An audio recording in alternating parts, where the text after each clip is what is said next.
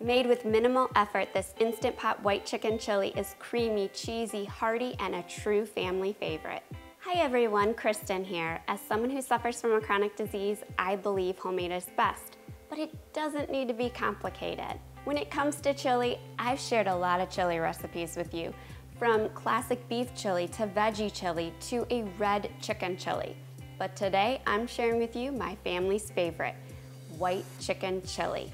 This chili recipe results in a creamy, cheesy chili that is filled with chunks of tender chicken and creamy white beans, and it's perfectly spiced.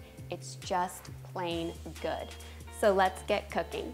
Now the first thing we're gonna do is we're gonna take a package of cream cheese and just let it sit at room temperature while we prep our chili and while it pressure cooks.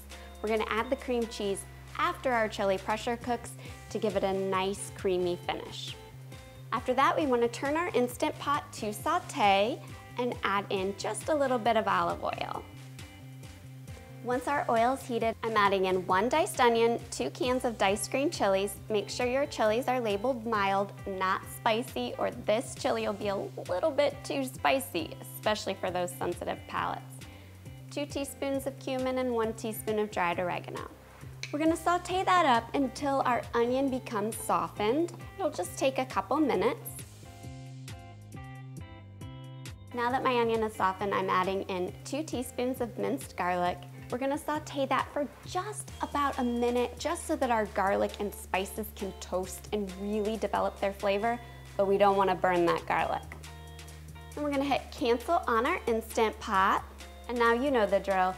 We must scrape up the brown bits on the bottom of our inner pot to prevent a burn notice. To do so, I'm adding in a half a cup of low sodium chicken broth, and then I'm just going to scrape all those brown bits. Once I've got up all those brown bits, I'm going to add in the remaining chicken broth for a total of 4 cups. I'm also adding in 2 15-ounce cans of white beans that have been rinsed and drained.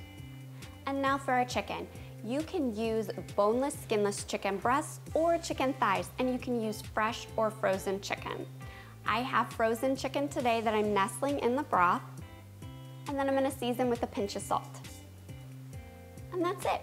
We're gonna pop our lid on our Instant Pot. We're gonna make sure our vent knob is pointed towards sealed. And now to set cooking time. For fresh chicken, you're going to cook for 15 minutes on high pressure, and for frozen chicken, you're gonna cook for 20 minutes on high pressure. Hit manual or pressure cook, and then use the plus or minus buttons to adjust to 15 or 20 minutes.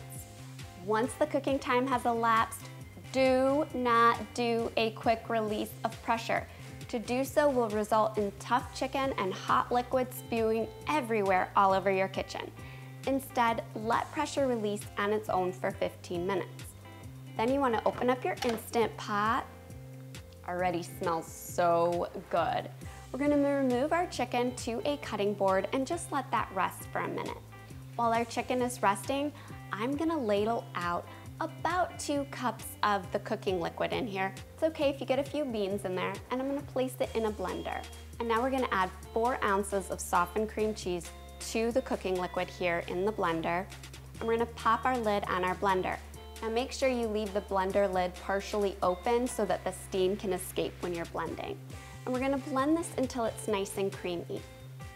I find that this is the best way to incorporate cream cheese into a soup so that there's no lumps or clumps, and it just guarantees a really nice, creamy, smooth finish. Once that's blended, I'm gonna add that back to my inner pot. I'm gonna shred up my chicken using 2 forks, and then I'm gonna add the chicken back to the inner pot as well. I'm gonna give that a good stir, then I'm gonna pop my lid back on my inner pot and just let it sit for a couple minutes just to warm through. Won't take long at all. Now I'm ready to dish it up.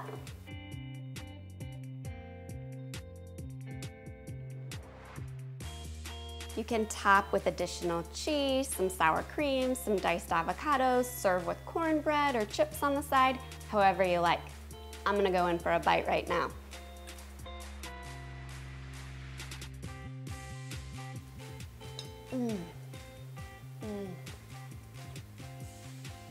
So creamy, so cheesy, so perfectly spiced. I'm telling you, this one, it's a keeper.